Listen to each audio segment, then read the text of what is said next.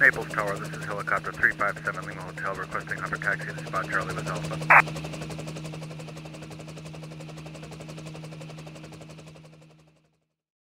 Hey guys, Rob here from the Heli Skunk Works, and we're continuing with the Blade 120 SR, and this is going to be the setup and first flight video.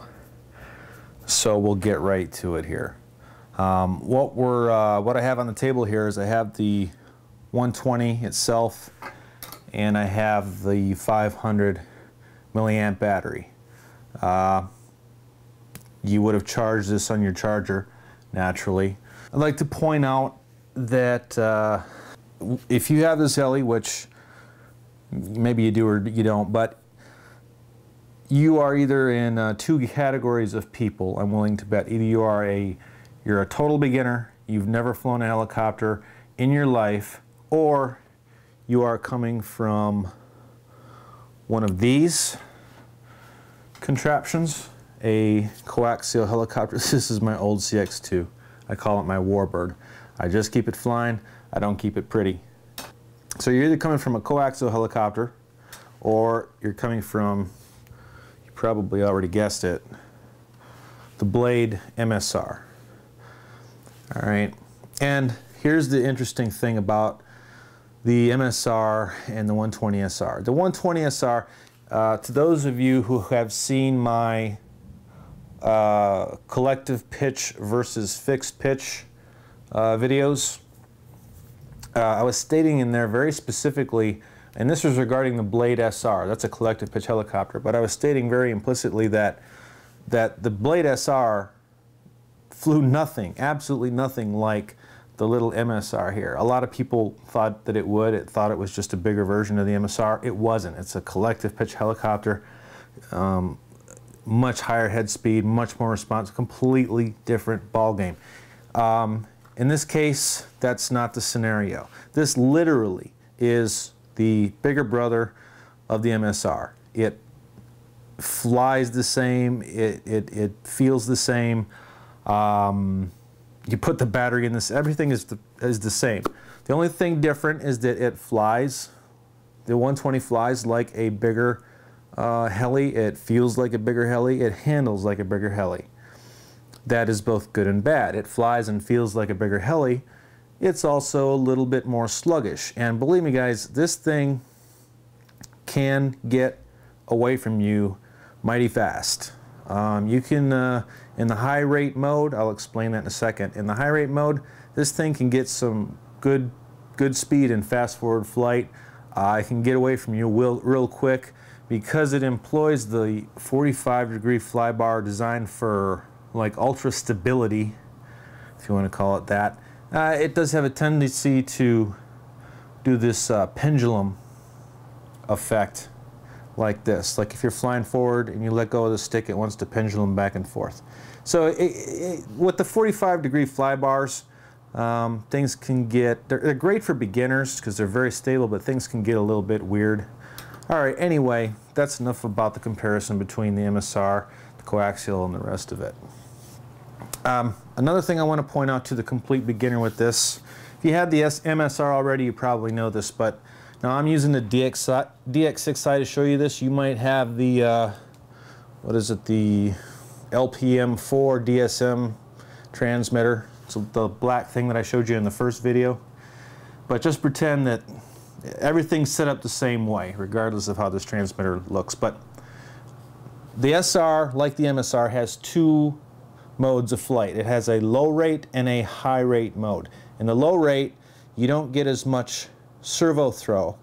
Therefore, the helicopter is a little more docile. It moves and operates a little more slowly, making it a little bit easier to control if you're brand new to this, if you're a complete beginner. When you turn your 120 SR transmitter on, if you have the stock transmitter, by default, it's in the high rate mode. There'll be a little LED on the front of the thing, and it will be a steady red. It will be glowing steady red. If you take the right hand, the cyclic stick, and you push it down into the casing of the transmitter, it'll make a click, like a switch, and the little red LED will start to blink.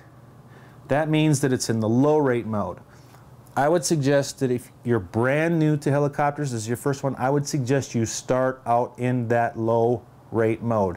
For you guys who have had the MSR, it's the exact same thing. We have the battery for right now. I'm just going to slide the battery in. I put my battery in with the blue side up, yellow side down, because, and let me just show you something here. Let me zoom in so you see this. You're putting this battery in to make sure that their balance is correct. You only want to push it to right about there. It is possible to push this black cap of the battery down further to where it meets up with this black plastic piece inside the helicopter, but you don't want to push it that far. To get proper balances, I'll show you right here. Make sure the blades are straight.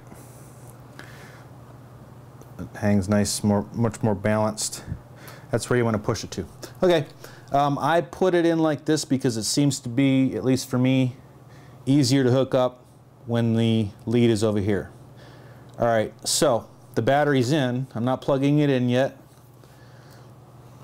What I'm going to do now, you do the same thing with your, if you have the stock transmitter. What I'm doing now,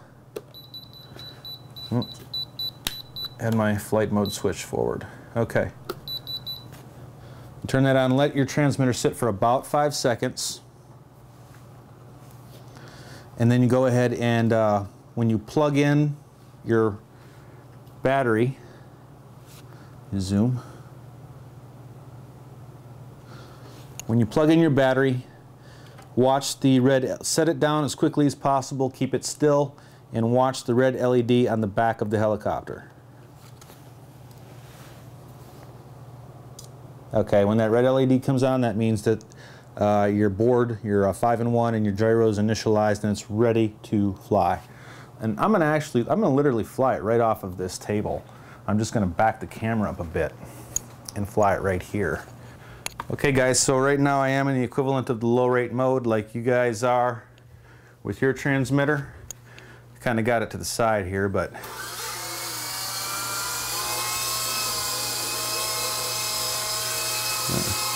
gonna give it a little bit of left trim. I think I had just trimming it out there a bit to the left because it was wanting to yaw right. So we trim it a little to the left. Flying, it's pretty stable. A lot like its little brother, the MSR. That's hands off, hand up, going towards the thing. What I can tell here is it has a tendency to drift a little bit more than the MSR, but that should be expected with a bigger helicopter. So there you go, guys. Let's see how close I can get without crashing it here. There's a bunch of wires right in its way, actually. All right.